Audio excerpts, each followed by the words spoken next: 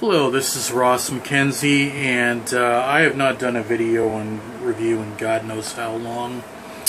And today we're going to be doing a video review on Star Trek, the original series. And if you'll forgive me in this review that I am going to read some of the titles of the episodes in this series, because it's just, there's a lot to remember in this, so I'll be doing that. Alright. Sadly, as you know,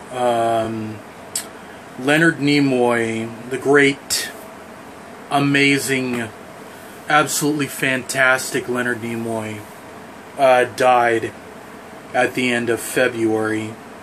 And it was a very sad day for all Star Trek fans. And for me, I guess I couldn't help but wonder that the fact that he left us with such a legacy, and I think a legacy that will never ever be recreated again in science fiction, period. I think that he was one of the most important figures in science fiction history. Everyone, I don't care who the hell you go on the street with, even if people don't even watch Star Trek, they know who the hell Spock is. They know who he is. They know who he is. It's the guy with the pointy ears. You know, the Vulcan with the pointy ears. Yeah. Yep. They do that. And every time when they do that, you know, when they do this on the street, you know exactly who that is. You know who it is because everybody knows who Spock is. Not everybody knew who Leonard Nimoy was, and I'm not really going to get into it because I need a lot of videos to do so. But Leonard Nimoy was a talented man. He was an artist. He was a poet. He was a director. He was a producer. I mean, this man did everything he possibly could in the industry of the arts. That was basically his forte, and his, you know, it doesn't matter whether he was doing Star Trek or not. He was always in the arts, the entertainment arts. That's what Leonard Nimoy was. Okay, now this is going to be a two-part video telling you about what I think of Star Trek and some of the episodes and stuff like that. I mean, some of my favorite episodes. And I think that Leonard Nimoy was one of the most... I read up on him, and he was probably one of the most amazing reads I've ever read. I mean, there was nothing this guy just didn't do in the entertainment arts. He did everything. That's what's so fascinating about him. A lot of people don't know that. So that's what I thought is that I wanted to get to know, after he died, I wanted to get to know the man, that Leonard Nimoy himself, you know, the man himself. And I believe that there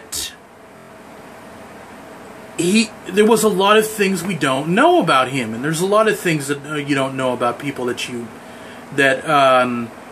follow through your whole life watching on television, and you suddenly know things about him that you never knew before.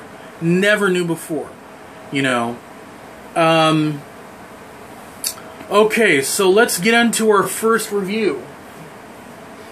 Let's get into Star Trek Season 1. Now, Season 1 aired around 1966, around 1966, and forgive me, this damn camera is kind of like going up and down, but it came out in 1966. It aired on television, on regular TV, on CBS, and a lot of people don't know that Star Trek was basically made from a company called Desilu. That you're absolutely right if you think that is a company that is sponsored by Lucille Ball. Yes, it was Lucille and Desi Arnaz. It's hard to believe that Lucille Ball was the godmother of Star Trek. I mean, you make this, and she's just she's the godmother of Star Trek. And it's absolutely amazing to me to know that she really, had she been alive today, if she would have seen the fact that this show went on for 50 years on television, for 50 years, and has spawned, you know, 4 different spin-offs. Alright.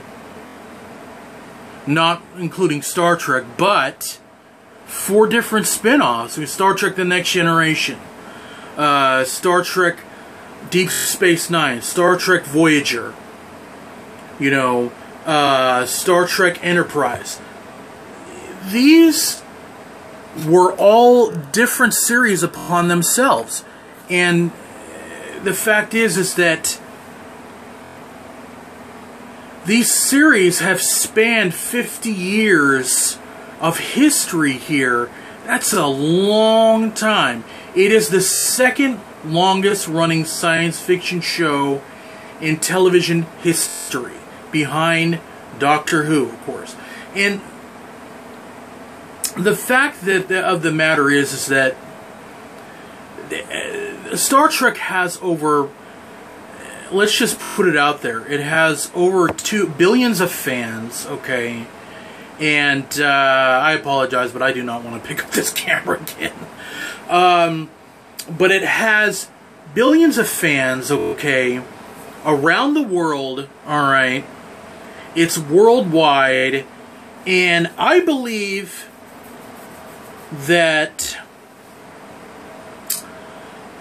come next year, I believe personally that they should do something like Star Trek, like Doctor Who did, where they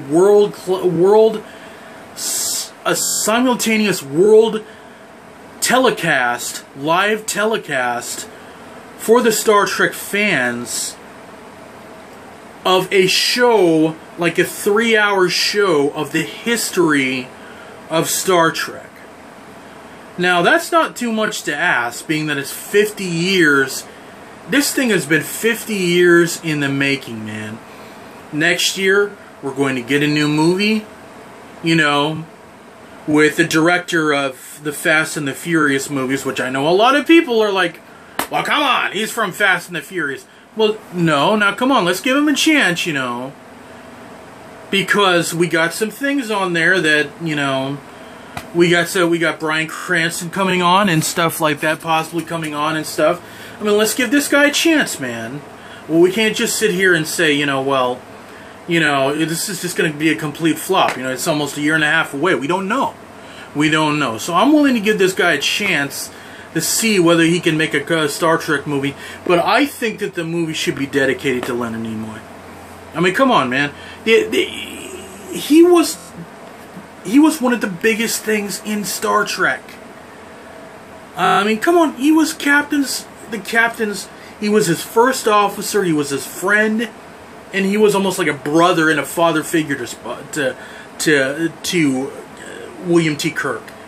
Hey, come on, you got to understand that if they don't dedicate this movie to Leonard Nimoy, there's millions of fans around the world are going to get so pissed. I will be mad if they do not dedicate this movie to Leonard Nimoy. I will be really upset because I think that he at least deserves that, you know. Alright, we're going to get going in the next 2 videos, okay? I didn't expect this to go on this long.